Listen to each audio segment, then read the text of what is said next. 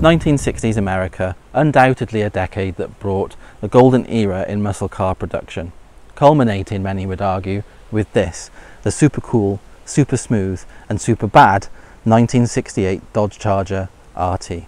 For sure, they were faster and more powerful muscle cars of the day, but none quite had the edge that the Charger brought to the party.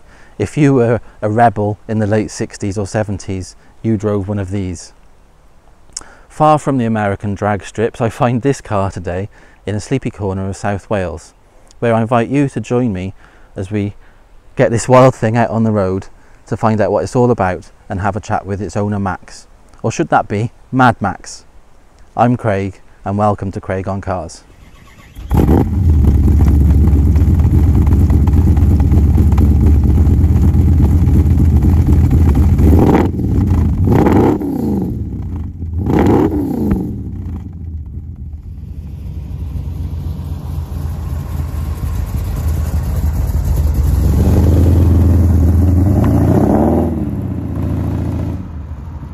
The first thing we should point out is it's not a factory RT. No, so it started life as a 383 4-speed manual car. Okay. And I think it was in blue originally. Yeah. So as far as I'm concerned, someone owned it in America, enjoyed it for, you know, a good few years. Something happened and it was parked, and it was found in the late 90s then, sort of rotting away in a barn somewhere in California, and then that's where its new lease of life started. So it was brought over to the UK, and at that point you think it was restored? Yeah, it was restored in the early 2000s, and the engine work was done in 2012, so that the guy who owned it before me found a 68 440 engine, and obviously you got to get it in there. Okay, so listen to that. So it started out of life as a 383, so that's in for the cubic inches. So for us Brits, that's what, roughly a 6 litre? 6.6, I think. 6 litre engine. Do you know if it was the 2-barrel carb or the 4-barrel? I think it would have been a 4-barrel, yeah. So that was 330 brake horse, I think they had. Yeah, yeah. And but whoever's, when you say the engine work's been done, so an RT 440 engine's been put in it, and that's been built and then what? And it's been bored out to bored and stroked to 502, which that works out as 8.2 litres. 8.2 litres. And what? And if you can hear us talking, what power does that put out now? Roughly 500. Okay. Be about 500 horsepower and probably about 500 foot-pounds. At all. Yeah. Yeah. And that's the thing with these cars. Alright, this one's got a lot more power than it would have had originally, but muscle cars, us Europeans are always like, well, the Americans can't get enough horsepower out of these big engines, but that kind of misses the point, doesn't it? It's the low down torque. That's what it was all about. Yeah, really 68 to 70 is the best muscle car years, because that's before emissions and came in, and you know, but after 68, 70, that's when the horsepower really dropped off in them. For us over here, you think muscle cars, I suppose the first thing that you think about is the Ford Mustang. That's it, it's a Mustang, yeah. But it was this was the cool one. For me, this has always been number one, you know. It's a big beefy front end, it's long, it's mean, it's loud. Yeah.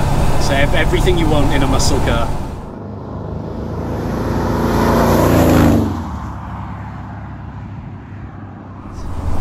Thumbs up from there you go.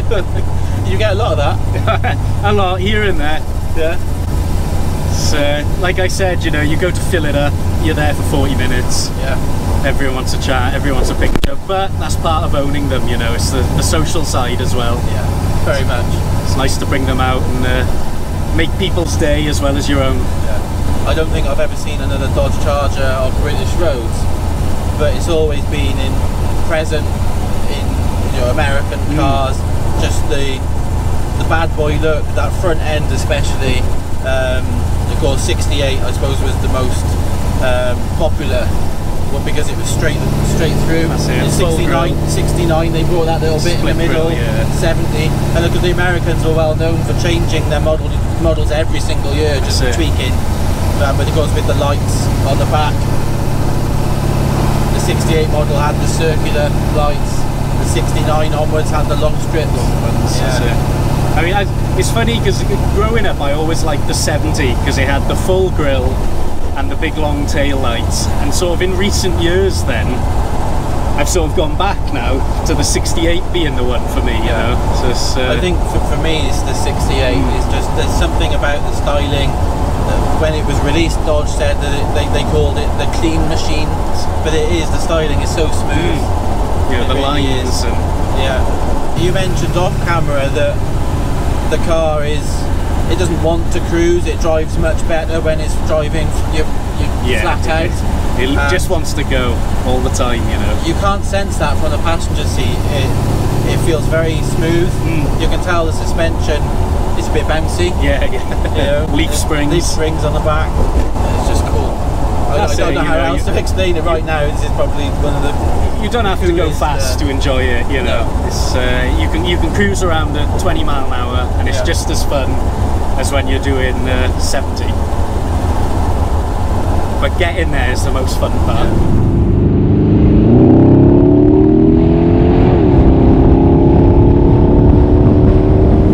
Going back to the RT sort of tribute conversion, we've mentioned the engine, but the interior's received a bit of an upgrade too, because I think that this centre console, that was an option only available on the RT. I could be wrong, but it was definitely an option. That could be. I don't know myself. I'd have a clue. it wasn't standard on any of the Charger models, but in researching for this, I thought that was only for the RT. Yeah, because I think originally with the manual, it definitely wouldn't have had this centre console. But that, you know, you could tell it's old because of the sort of patina, bits of rust. Yeah. Give it a little go, is it? Go on. Show you what she's got.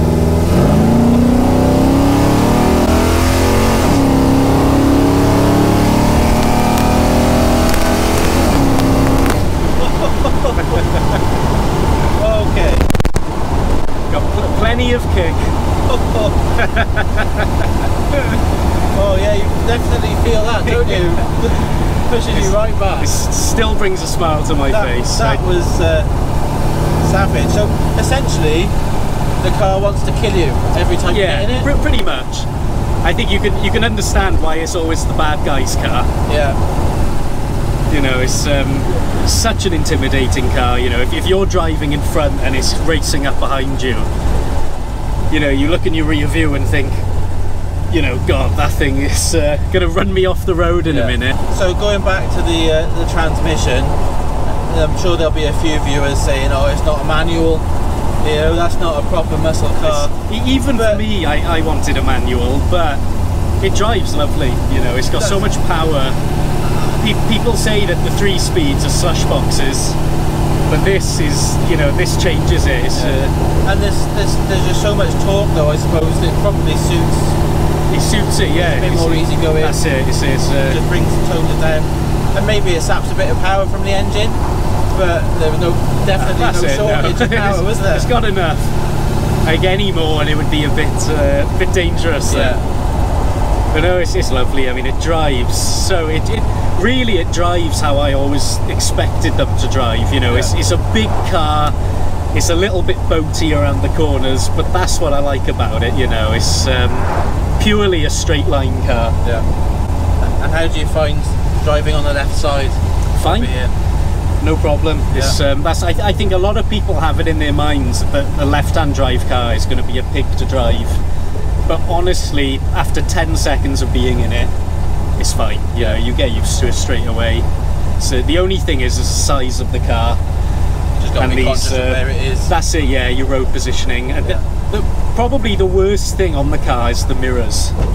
Because the mirrors are sat so close to you and they're so small that you really, you know, you can't see much out of them. But I mean, it's got loads of visibility, you know, it's really nice to drive. Yeah. I love it, you know, it's, once I'm in it driving, I just don't want to get out. You know, I could go around in it for hours.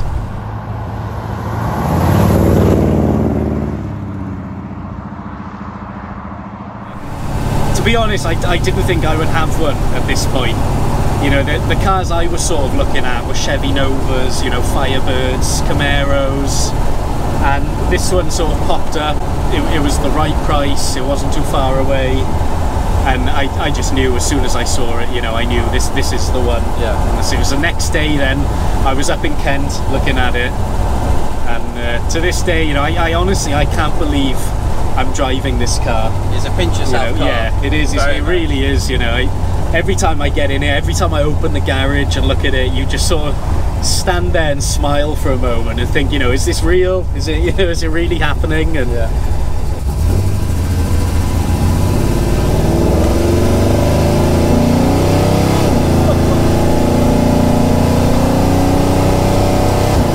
Oh, listen to that noise. It's awesome. So the 3-speed is it's all been built so the gearbox can handle 600 plus. Yeah. The engine can handle 600 plus. So it really is built to be used, you know. It's not, I don't baby here, that's for sure. Yeah. It's not a garage queen, not a trailer queen. It's it should be get out and drive it. Yeah. It's the way, you know. So you've not had it for long, but have you got any plans with the car? Anything you want to do to it? I got put your own stamp on it. Plenty of plans coming my way. I think we'll probably be doing another video in a couple of years' time. I mean, definitely more power. It's fast enough, but being American muscle, you know, it's all about the numbers really. I'd love to go more for the pro street look. So a bit more rubber on the back end. Bring the back up in the air, keep the front low. Okay. Nice shaker hood. I want some nice round exhaust pipes. And really, that would be it for me, you know. Maybe a different carb setup and that, and just see what sort of power we can get out of it, you know. Beef it up. Yeah. So anything for power, that's what we'll be looking at. But I am happy as it is, you know. I'm in no rush to change anything on it. Just enjoy the car. That's it's so cool. Just enjoy it for as it is now. But it's a dream come true driving it. Oh, is it what? Oh, I see. A very little roundabout. Very little roundabout. We'll see now. We should make it. Perfect for everyday driving. The perfect grocery getter.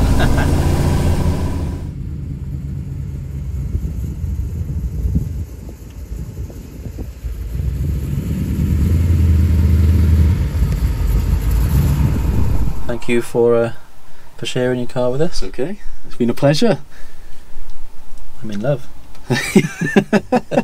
I want one. Okay, so this isn't a factory RT, but make no mistake, this thing is absolutely savage and it will do everything in its power to scare the wits out of you. One thing I can certainly appreciate now, having experienced the car, is I completely understand why this is consistently ranked as one of the most badass cars ever made. Thank you to Max for sharing his amazing machine with us, and to you guys for watching.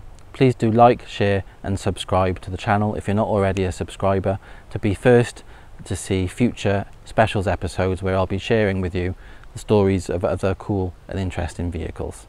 Thanks for watching, and we'll see you soon.